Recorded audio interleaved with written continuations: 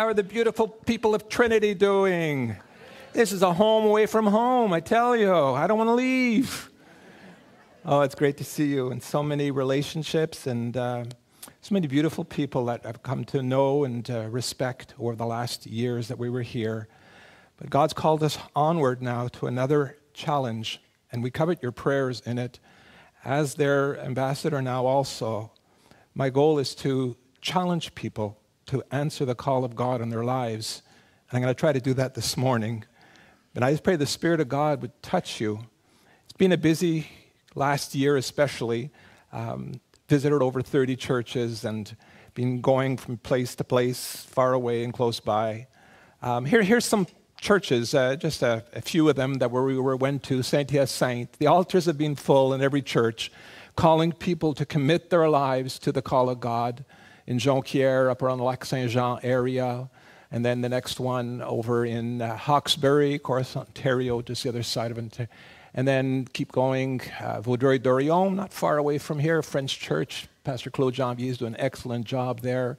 Quebec City at the Carrefour Chrétien, and Pastor Frederick is doing great now after replacing Pastor Paul Corriveau, who retired.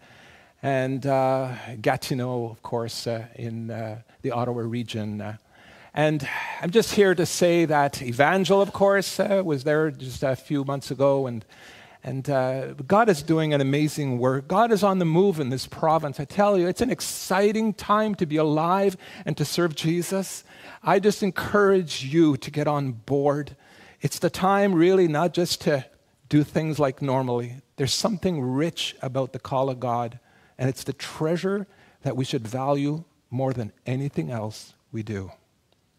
So thank you for your support. I couldn't do what I'm doing and the support of IBQ unless you supported the ministry I'm doing. So thank you, Pastor Paul, for your vision in this area, and the church board, and each one of you for supporting IBQ over the years. We are partners together, and anything that happens is a team effort, and we give glory to God because it's never just one person.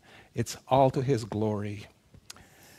This morning, I want to talk to you about the hope of his calling. And my prayer for you is the following from Romans 15. May the God of hope fill you with all joy and peace in believing, so that you may abound in hope through the power of the Holy Spirit. Hope is like an anchor. The storms will come. You can't prevent them. What storm are you going through right now? The waves are there. Your boat is tossing, but there's peace on that boat. There's hope on that boat. There's a future on that boat. There's an anchor to that boat. You're not going to capsize. You're not going to drown. You're going to make it through by the grace of God. And not only are you going to make it through, you're going to flourish in God's plan for your life. Boy, life throws us curves, doesn't it? I mean, this summer we moved to Vaudreuil area, and figuring to unpack, enjoy the summer, go for walks along the water there. We're not too far away. And my wife breaks her foot. And it's, the left foot's a little bone, the left part of the foot. It takes a long time to heal. And here I am, I got to take care of her. July 21st, she's on crutches in a wheelchair, and I'm pushing her around. That's not the summer I wanted, And I was carrying her up and down the stairs. For about 4 or 5 days until my back gave out on me. It's like, I can't do this anymore. So I got her some crutches, and she hobbled around on the crutches a bit, but she hated those crutches. She says, I'm gonna fall down. So we got her a wheelchair, and I whirled her around on the wheelchair a little bit. And then I got her a knee scooter, and she was just going I got to slow her down, on this knee scooter, She was having a lot of fun on the knee scooter. But her foot's swollen, and it's aching, and I learned new things. I learned actually how to do wash and, the washer and the dryer. I'm now officially certified in that area. I really have something I can add to my CV right now that I didn't have before. But but she's getting better, thank God, taking over those responsibilities, which I do not particularly enjoy. But life throws you curves. Life is filled with ups and downs. And sometimes you ask, why, Lord, do I have to go through that? Where are you in the midst of that? And he's always saying, I'm right there next to you. I'm crying with you. I'm laughing with you. I'm holding your hand. Don't think I'm far away. I'm touched with the feeling of your infirmities, and I'm going to see you through. Never think God is far. By his Spirit, he wants to minister to you and give you hope for your tomorrow. I was reading just this past week in the Gazette an article entitled Chronic Sorrow, which discussed chronic pain and hopelessness of people who have lost the ability to grieve. Their grief is frozen. They're stuck with chronic sorrow. The official term is ambiguous loss, an unclear loss that has no clear resolution. Examples being family of children who have been kidnapped, or soldiers missing in action, not knowing if their loved ones are dead or alive. It means they can't grieve. I mean, there's no resolution. There's no finality to what's taking place. You don't know where they are. I've lived that in my life with my daughter. I remember when she ran away from home, I didn't know if she was alive or dead. You know, like, there was no funeral. There was nothing. She's alive, I think, somewhere. Those situations have a way of marking you sometimes, and they can mark you for good or they can mark you in a bad way. But living with hope, real godly hope, is very challenging. I mean, to confront life and all the dimensions of its complicated truth, to believe that life does not end in vain, requires a particular attitude towards life, and the one that only God can give you a bright future and an assurance. Talked about a story of hope, one that I've been studying. I went back to school since I've left here and studying again, and my heart is just to know more about God. I just want to gain knowledge. I want to know him, and I hope you have that heart hunger to study, to go deeper in your knowledge of God. There's such riches involved there, and I'll be a student to the very day I die. Jürgen Moltmann, born in 1926 in Hamburg, Germany. He grew up as an educated person, secular home, reading the luminaries of literature and science. Hitler had cut short his education in 1943 when Moltmann's whole class was assigned to the anti-aircraft batteries in Hamburg. He was just 16 years old. In 1945, Jürgen Moltmann, his eyes searched the German forest for a glimpse of his fellow soldiers, Nazi gray uniforms. Well, somehow he got separated from his unit. And then he made this decision because he didn't really believe in this war. And so he looked around and he spotted some soldier dressed in a brown army jacket. And the unmistakable shape of the other soldier's helmet, he said, that's a British soldier. So he threw down his rifle and he put his hands above his head and he walked and surrendered to that soldier, saying, I'm done with this war. He had been enduring the bombing raids in Hamburg and witnessing the horrific deaths of friends, and Moltmann decided that he had enough. With memories of the terrifying battles fresh in his mind, he found that the literature which had meant so much to him as a boy, all these, the Renaissance literature and all these things, and, modernity coming along with all the Industrial Revolution, everything seemed to be up and up. But now, all of a sudden, you go through 2 world wars and all the things happening in the world, and, you say, this life is not going to give me the utopia I'm looking for. So Moltmann said, being a POW can't be worse than war itself. But behind barbed wire, and he was in a concentration camp, first in Belgium and then transferred over to England for about 3 years, from 45 to 48. He suffered horrific nightmares. He felt unrelenting guilt for what his country had done, collapsed into deep depression and hopelessness. At that point, many of the prisoners gave in to despair and lost any desire for their future.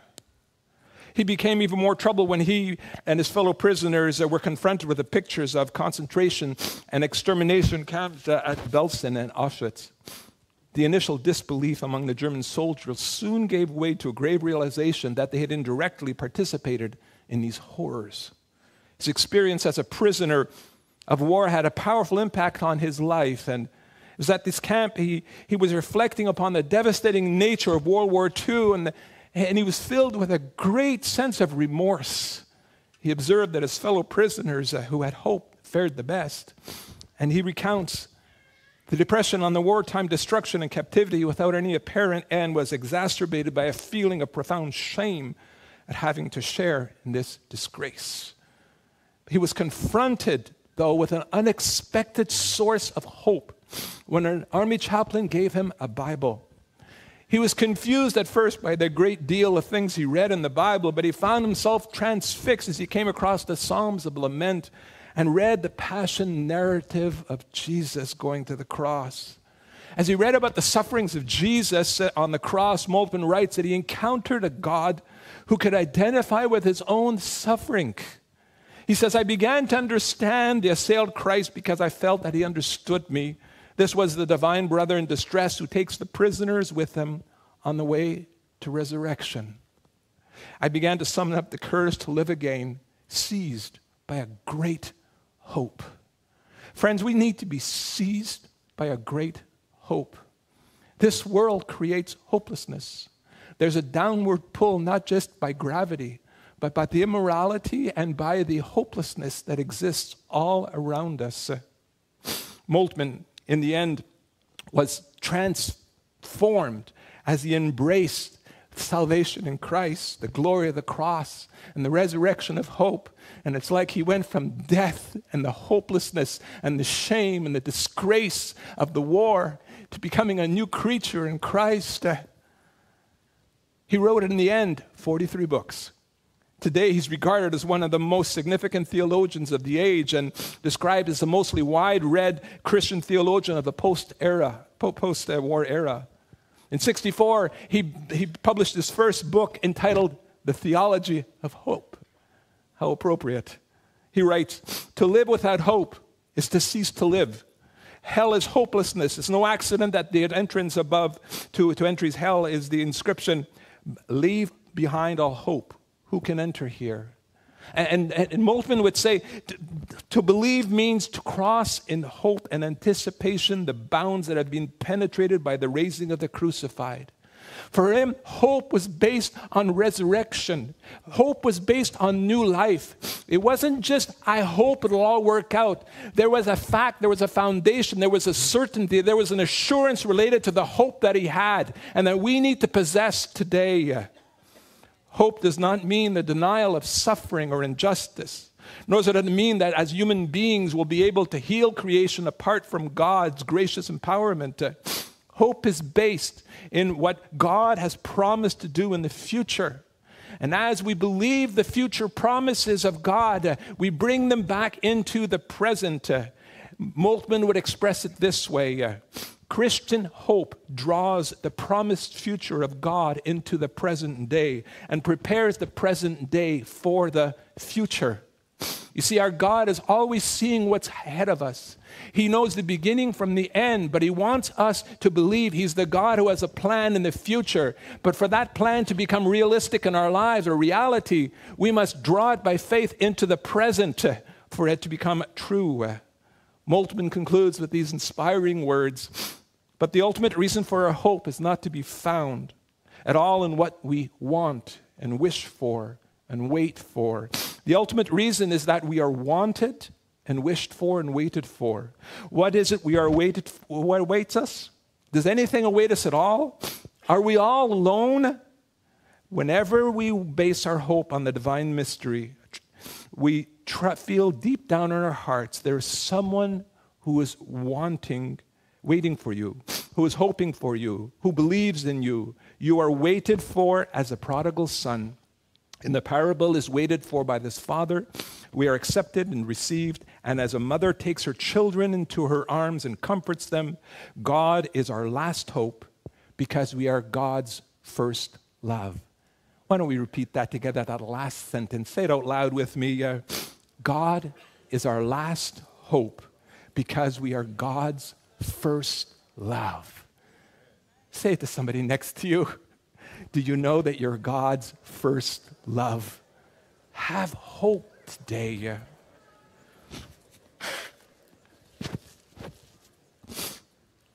So this morning, I want to talk to you about the hope of his calling. There is nothing greater than the hope of his calling in our lives. And the verse I'd like to share with you is in Ephesians 1:18-19. Let's read it. I ask that the eyes of your heart may be enlightened, so that you may know the hope of his calling, the riches of his glorious inheritance in the saints, and the surpassing greatness of his power to us who believe. Let's start off with the beginning of this verse. That the eyes of your heart may be enlightened. There's a spiritual world around us. Just because you can't see it doesn't mean it's not real. We are a spirit, and we have a soul, our personality, and we live in a body. The most noble part of you is not your body, but it is your spirit, and it is your soul, made in the image of God. And in essence, we find here that to see the invisible spiritual realities that surround us, we need faith. The eyesight of the soul is your faith. Without faith, you can't please God. And the faith that God wants you to have is based on a trust relationship, based on his love and his mercy toward you. We read many verses which underline this truth. So we fix our eyes not on what is seen. Or again, we walk by faith and not by sight. Or Hebrews 11, faith is the substance of things hoped for, the conviction of things not seen. This happens for us now, especially by the work of the Holy Spirit, as he illuminates the Word of God, and as you come with that Word of God before him, and the Spirit is there as you're in prayer, all of a sudden the eyes of your heart, your faith eyes are opened, and you can see because of that relationship, because the Spirit is the link between you and God, and your openness to his moving and dependence on him makes it all possible. So let me ask you the question, how well do you know God? How do you know a person anyhow? Do you know them by looking at their picture? Do you know them just because you listen to a video recording of them? It's not enough. The way you know a person is because you spend time with them. You ask them, what's your experience? What have you gone through? Tell me about yourself. You ask very specific questions to them because you want to get to know them. And as they reveal themselves and open their heart up to you, you have an understanding of who they really are. And the same thing is true with God. We need for God to open the eyes of understanding through an experience and a relationship. Relationships are based on experiences with a person. I would dare say you have a good relationship with somebody you have connection with and that you regularly see. That's an experience that builds a relationship. Same thing with God.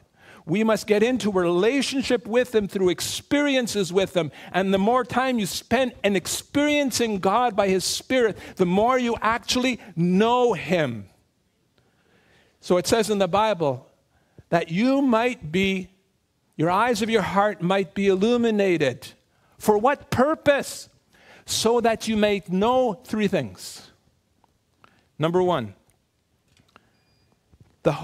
that you might know the hope of his calling. You see, Paul is talking to these Ephesians, and he's saying in the verses that precede 3-14 about the wonderful, extravagant love of God, his grace that he's lavished upon us. He goes on to talk about the blessings of the grace of God, his election, that he elected us to be his son before the foundation of the world. He already had a plan for those that he would save through the redemption of Christ's blood. And God's chose a group of people to become holy and blameless for him. You're wanted. God loves you. God says, I've got a plan for your life. He calls us and wants to make us his own. We become the apple of his eye. We become so special to him. We are valued above every other part of this creation. He pays the debt for all our sins by his blood. And then he says, live out your life to the praise of my glory. This is the hope of our calling on earth. God has called us for a purpose. He hasn't given us a hope just so we could come together and do our religious duty by coming to church on a Sunday morning, singing a few songs, praying a few prayers, listening to a pastor preach. No. This is all about God's call for us to be totally transformed into his image. We need to see the magnificence of his hope, which is not some ritual and routine. And the hope that God has been promised is really the hope of knowing him, the fellowship of his sufferings and the power of his resurrection. There is something happening so deep in your life when you come to Christ. We have hope that God wants us to become more than we ever could imagine we could be on our own. And the more you actually come to Jesus is the more you become your true self before God. Peter would say it this way: his divine power has granted to us all things that pertain to life and godliness through the knowledge of him who called us to his own glory and excellence, by which he has granted to us precious and very great promises, and through them you may become partakers of the divine nature, having escaped the corruption that is in this world because of sinful desires. And then Paul goes on to say, this hope is all based on the fact that there's been a deposit into your life. The Holy Spirit has been sent as a deposit, as a pledge, a seal guaranteeing your full inheritance. It is the first installment of the inheritance that is to come. The Holy Spirit takes some of our eternal inheritance and he puts it into your heart now. And you live out that inheritance, a bit of heaven on earth, in this now time you are living. And the follow-up will come where there's another part of it. But what is that inheritance in essence? How do we understand it? Well, the hope of our calling should fill our lives, should draw us into God's future. It's not like worldly hope.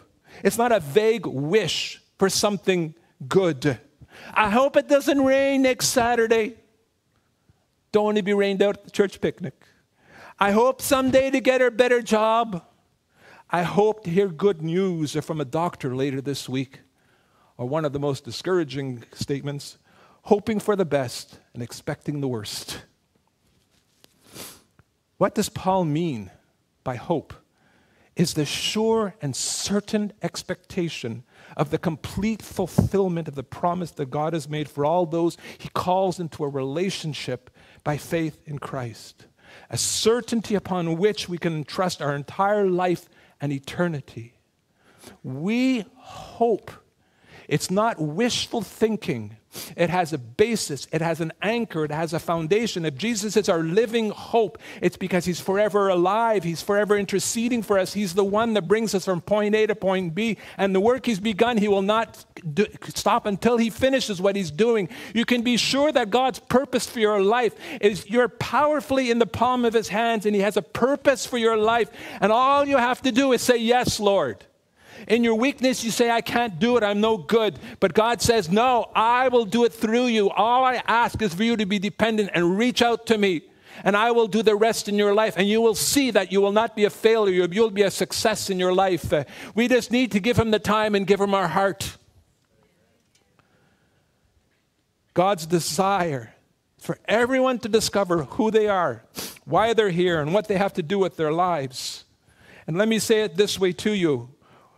God is calling us to an abundant hope, a buoyant, unsinkable, cheerful, trusting, a supernatural hope. This hope of his calling means that we're willing to take risks in this life. We're willing if we get hurt. We don't care if people don't like us. We don't care if situations overwhelm us because we can take risks because we know in whom we have believed.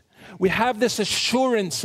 This hope is based on the promises of God, the character of God, and He cannot lie, and what He said will come to pass. The promises of God are yea and amen.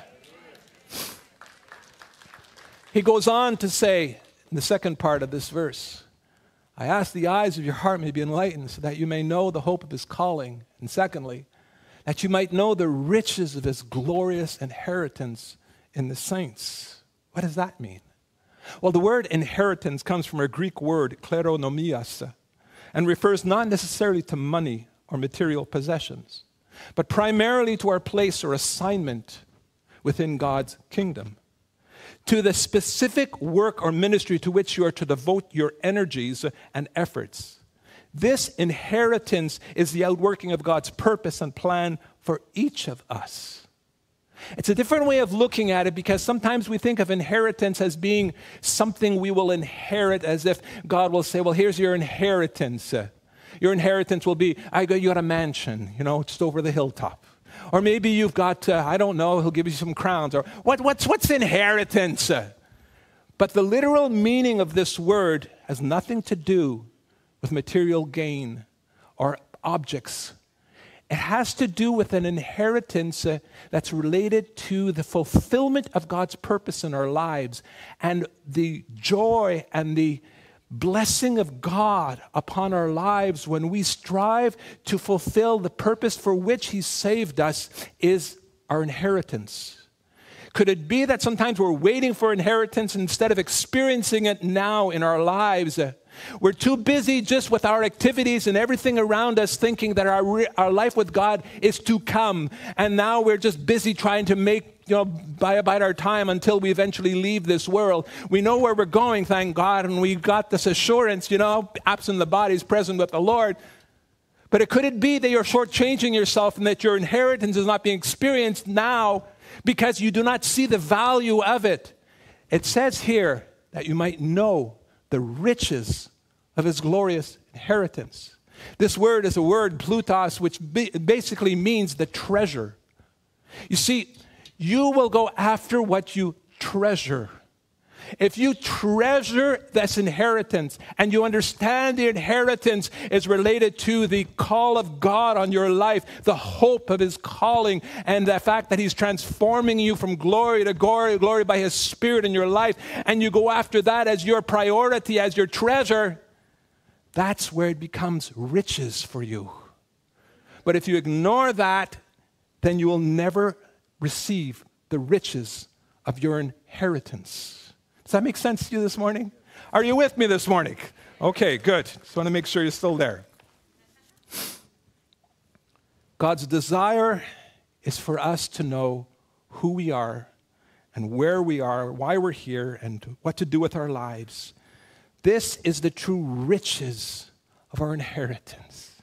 The more you tap in to the will and plan of God for your life, the more hope, the more joy, the more love will fill your heart. The less you'll be dependent on the situations and circumstances and financial problems and relational problems and all that for your happiness. Once you live in that level with God, you'll find that you are much more stable and much more filled with hope and happiness than you've ever had before. And then it goes on to say that you might know the surpassing greatness of His power to us who believe. Power. The power of God. And when you read the verses that follow that, they're talking about the resurrection of Christ. God has used His power to raise Jesus from the dead. It says that He placed Him at the right hand of God and that He put all things under His feet. Can you imagine for a moment the amount of power it took to raise Jesus from the dead? To accomplish this, Paul wants us to see and understand the level of power that's in our God. God contains more power than we can ever imagine. It's power toward us. The power that raised Jesus from the grave is the power that raises us from our spiritual death to spiritual life in Christ. It's the power that makes us recognize that we are treasured so that we can treasure God in return. God is working such that all things work together for those who love God and are called according to his purpose. Understand God's purpose and God's love are active in our lives when we seek out that purpose, when we give ourselves to a purpose that's greater than just the normal life we're living. Our infinite salvation journey is constantly being pulled down by the spiritual gravity around us, the world, the flesh, the devil. And as believers, we must learn to live out our lives. But God says that no devil in hell, no power, no circumstance in this world can stop you from fulfilling God's call and purpose in your life. He's going to see you through, not just to get by, but you're going to flourish, my friend, because God's not just called you to eke out an existence. He wants you to have a life abundant and more abundantly. Can someone say amen to that? Our part is simply to understand that we may have the eyes of our heart enlightened, and that by faith, which are the eyes of the soul, we can see clearly that what we are to know and how that should impact our lives going forward. God's power is so great. By his breath, he made the universe. By his power, he sustains every single moment of our existence. By his power, he keeps the sun burning constantly, putting out a single second the same amount of energy needed by our current civilization for 500,000 years. 1 second, 500,000 years worth of energy. We're told the sun is an average star, and there are actually trillions upon trillions of such stars, and God is keeping each one of them burning. The power of God toward us who believe. It's creative, it's constructive, it gives life. There is no lack of power. There's no power failure with God. God raised us from the dead spiritually. He transformed our minds from being agnostic and being against God. And he's brought us to a place. He took away the heart of stone. He gave us a heart of flesh. He put a new nature in our heart where old things are passed away. We're become new creations in Christ. He can do exceedingly abundantly more than we can ask or think by the power of God that works in us. I tell you, God is powerful this morning. Nothing is too difficult for him. The impossible can become possible with him. The power for us and its power in us is astounding. Again, he is the one that says, the work I've begun in you, I will make it perfect until the day of Christ. His power in us eventually will be consummated one day when he transforms this corruptible body and gives me an incorruptible body, and I will go into his presence to enjoy him forever. God wants us to know the hope of his calling, the riches of his glorious grace, a glorious inheritance in the saints, and the surpassing greatness of his power to us who believe, so that we would be maximally hope-filled and joyful. Let me conclude with this idea of the future of hope. What's the future of hope? The failure of our postmodern society is to bring lasting hope. Hope creates, but it's failed. This experiment of modernity and modern living and industrial revolution has been, think of the world wars, think of the famine, think of the rich and the poor nations, the inequality that exists all around us. There's no hope there. Most people have hope to sort of succeed here, or to hope to succeed there. But there's no hope beyond the grave. And until you're ready to die, you're not ready to live. And so we must be those people that recognize that we have a great opportunity in front of us to proclaim the God of hope, the God of the gospel, the God of the resurrection, that can take death and bring life out of any situation you've gone through. The Apostle Paul claims hope is one of the three essential everlasting virtues. Now these three things remain: faith, hope, and love. There you got it. There's your mission. Faith, hope, and love. Don't complicate life. It's not that complicated. It's been said that John was the apostle of love, Paul was the apostle of grace, and Peter the apostle of hope. Listen to his letter. Blessed be the God and Father of our Lord Jesus Christ. By his great mercy, he has given us new birth into a living hope. It's not hope and hope. It's the living hope. Jesus, who has risen from the dead. Through the resurrection of Jesus Christ from the dead and into an inheritance that is imperishable, undefiled, unfading, reserved in heaven for you, but also experienced with the giving of the Holy Spirit right now in your life, who through faith are shielded by God's power for the salvation that is ready to reveal the last time. You're not just going to get by. You're going to make it through with flying colors, my friend. You're not just going to sort of say, woof, the door closes behind you and I made it. You're going to actually, on your way to heaven, say, glory, hallelujah. I am ready to meet the King. Faithful to him now, enter into the joy of your Lord. The gospel confronts a world of relativity and subjectivity through the resurrection and offers an objective standard, a basis of hope filled with promise, offering renewal and reality of a present and future relationship. Reality can be defined as things I can experience now but last forever. Everything else is but subjective. It's just relative. It's just for a time. You don't just live for things that are going to disappear. You live for something that goes beyond this life. Here's my prayer for each of you. May the God of hope fill you with all joy and peace as you trust in him, that you may overflow with hope by the power of the Holy Spirit. But you say to me, Pastor Ron, how do I get my hope back? I lost hope. I'm in despair. If you know what happened to me, I got 3 little ideas I put down that's helped me to get through some really difficult, dark days in my life. Let me share it with you. Number 1, when you're losing hope, first thing you can do is dig deep into God's Word.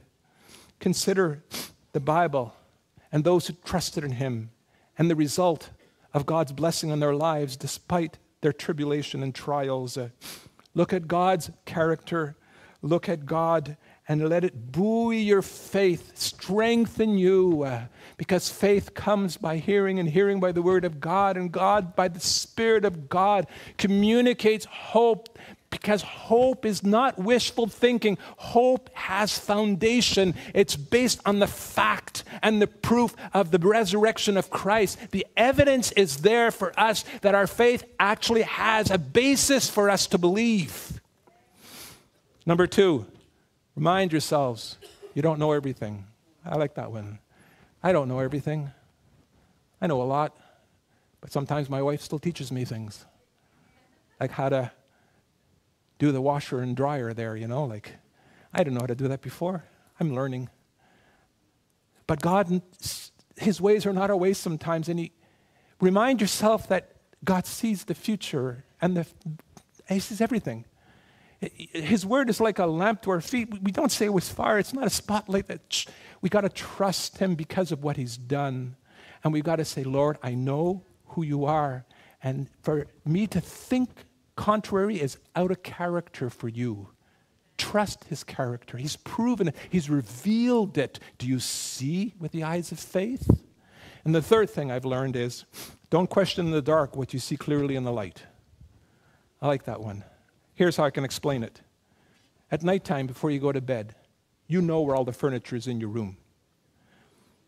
You know how to get to the bathroom without turning the light on, right? I know some of you have night lights. You cheat.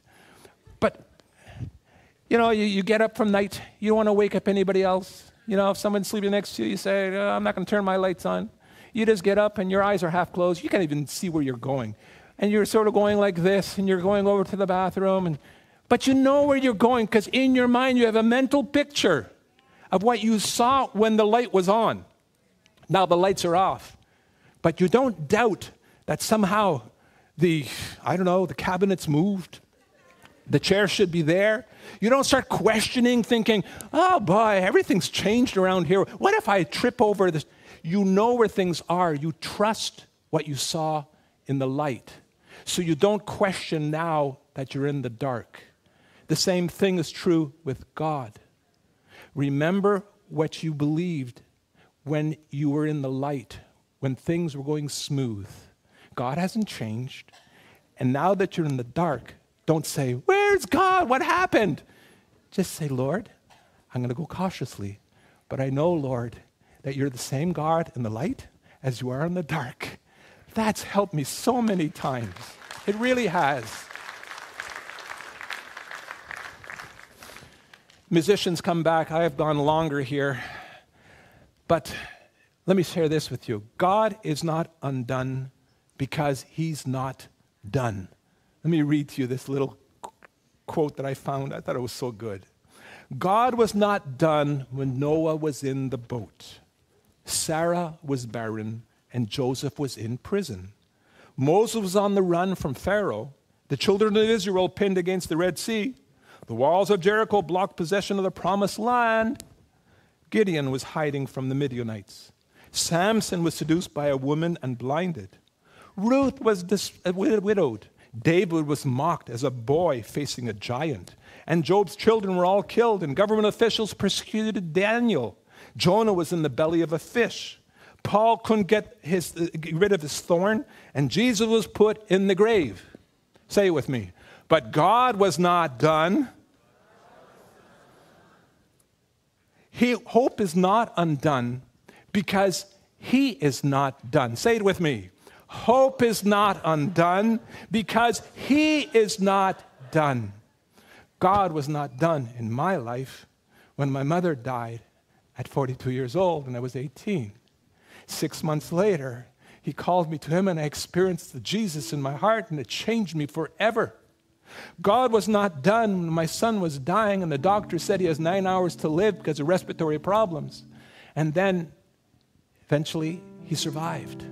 And we prayed over his incubator and he's alive today, more alive than he's ever been. God was not done when my wife died at 34 years old of cancer. It wasn't the result that I wanted or that I prayed for.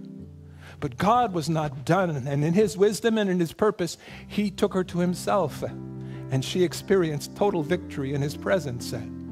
His plan is bigger than mine. But he wasn't done, and he gave me Pastor Anna afterwards, which is great. I'm, 30, I better not say how many years. 35 years. Yeah. Is that right, honey? Okay. Usually she'll correct me if it needs be. God was not done when my daughter ran away at 13. You might think, you're not qualified to be a pastor anymore. Hey, can't even take care of your own kids.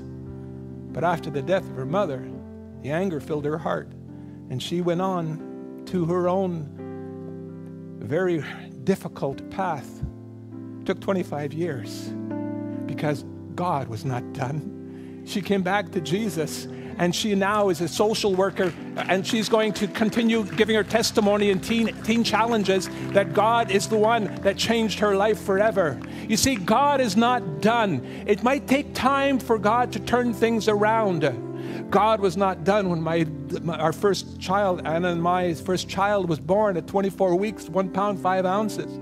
They said, 50% chance and complications to follow. And when we go back to reunions that have these preemies gather together, all of them have issues. She is in perfect health, 100%. And we say, God was not done in her life. You see, God is not done in our lives. Now that I'm retired, well, sort of retired, you say, well, God is not done. The best days are still ahead of us. We serve a God who is a God of hope. There is a future that's drawing us forward. Do you feel the tug of the future of God in your life? Do you feel the tug of the plan of God in your life? Are you just going to stand by and say, well, I'll just sort of stay in my spiritual rocking chair till Jesus comes back? Well, I'm not going to stay there, my friend. There is too much that God hasn't planned for my life. And I want to experience my inheritance on earth now, part of it at least, through the power of the Holy Spirit. And you can too. But you must answer the call of God. It's a hope, a calling. The calling of God is filled with hope. You should be filled with such hope amidst a world that is falling apart. Because you have the answer. And the Bible says you should have an answer for the hope that's within you. But for that to take place, you must burn brightly. Your light must be like a shining star. You must say, Lord, my best days are ahead of me. And Lord, I choose to answer the call of God. Move forward in that purpose. It's the way you experience the riches of your experience in the here and now. Don't delay. Don't give up. Because God is on the move. Amen. Stand with me, please. Hallelujah. We're going to sing this song. I told Pastor Paul I was going to be short of the second message. But you don't have to clear out the parking lot before the next service. And I won't keep you except just one song and one prayer. And you can go home. But if you could just give me your attention for just a few more minutes, because this is the crucial moment in this message. This is the moment I've been waiting for. Your head's been filled. But now I want to ask God to touch your heart. If you're lacking hope today, if your hope has been dashed, death of a loved one, a bad report, health-wise, maybe a child that's wayward. I don't know what you're going through, but you're saying, Lord, it's tough. I want you to get an infusion of hope this morning. I want you to come forward and to not just stay where you are, but make it as a way you're saying, Lord, I'm coming to you as my living hope. And say, Lord, through the power of your resurrection, bring me out of whatever death and situations that it's trying to kill my faith in you, and